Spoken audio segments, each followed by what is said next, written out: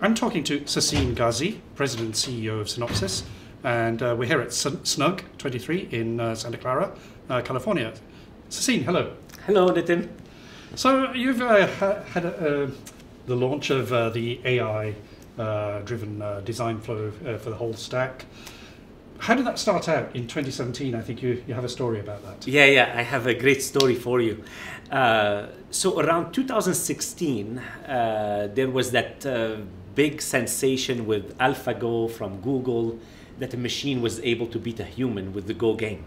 And I remember around 2017, early 17, two great engineers came to me and they said, we don't know if it's possible, but can we put a small investment to see if we can use a similar technology of a reinforcement learning, which was similar to the AlphaGo technology, and see if we can apply it to chip design. And we had a number of discussions around that point. Then I said yes under a couple conditions. One, you will not bring anyone from inside Synopsys with a domain knowledge, because they're going to give you incremental improvement, because they're going to say, I've done it before, or et cetera, et cetera. So try to go seek people from the outside with no knowledge of semiconductor, and you be the architect of what is possible. And what then the second condition is, by when will I see a prototype? So it cannot be a science project. And at the time they told me within 6 months we should know, is there or not? And it's amazing in even a shorter period of time when you look at the chip design and the opportunity to optimize through the many parameters of optimization, what we were able to achieve with DSO.ai. And if I remember correctly, in the late 2018, early 2019, we won the Innovation of the Year award for that AI system. And we started launching it with customers around that time frame. And now, as you know, we have more than 160-ish or so in production tapeouts using that system. So what we announced today is Synopsys.ai. How do you expand AI beyond that design space optimization to verification, to test, to analog, to manufacturing? So the whole stack of the chip development, and using AI as a disruptor to enable that innovation.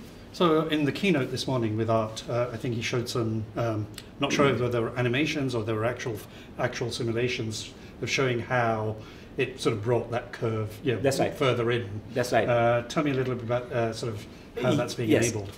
So there are really two phases when you think of implementing AI. There is the exploration phase, and then there's the optimization phase. So when you give a new chip to an AI system, you're really looking for optionality. So you let the AI system explore what is possible with the input you gave it. And then once you say, this is good enough, now I want to move from exploration to optimization, you start seeing that curve closing to say, this is the best outcome I can achieve based on the input that you provided me.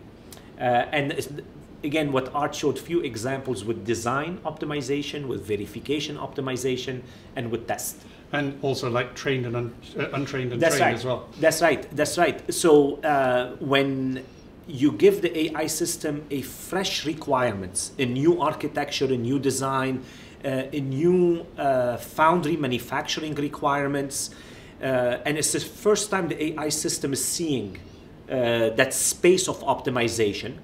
That's the untrained. Then let's assume you change something in your design or something in your foundry requirement. It has the ability to quickly take what it trained on the previous data space and provide you the next level of optimization. Okay, let's change tack a little bit.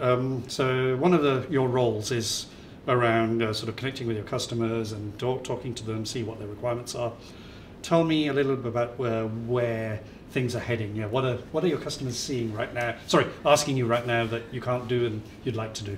You know, there is such an excitement right now in the industry. I'm not talking only about the semiconductor industry, in the broad industry around AI and what is possible with AI. It's very interesting since ChatGPT became a practical use for any person that decide to download and experiment and explore.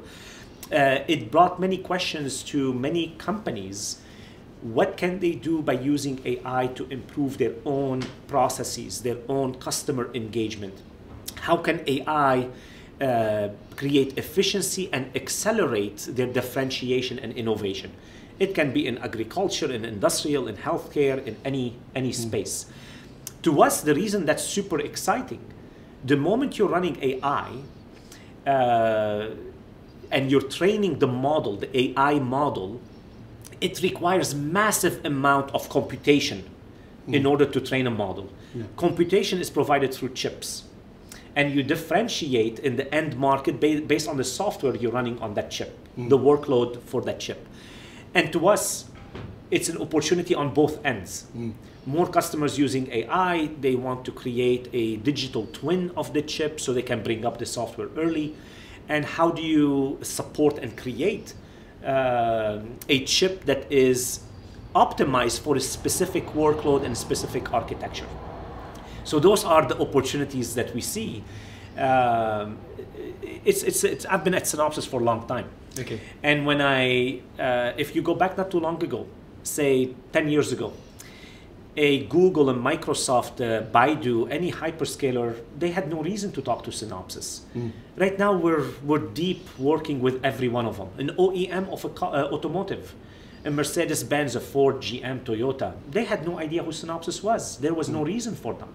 Now we're being pulled in because they see the opportunity of optimizing their software and their workload for all the way down the stack to the semiconductor chip that powers it. So everything's exciting in the industry at the moment, I guess, for you. But yeah, what excites Sassine most? These things, innovation and the opportunity to really get out of your comfort zone of this is how we've been doing things as an industry, or this is how our business model is, or this is the space we're in, to really open up that lens. When people think of Synopsys, if you ask the old-timers that have been in the industry for a long time, they're like, you're the synthesis company, that I use your tool in order to get my chip done. We became the EDA plus IP company. I need you in order to integrate pieces of your IP into my chip. Then we become right now the silicon to software company that you can help me with your system, digital twin capability if I'm a system guy to decide how much do I want to do at the hardware level, at the chip level. So those are super, super exciting. Okay, well, Sassine, thank you very much. Thank you, Nitin. Thank you. I hope that was what you were looking for.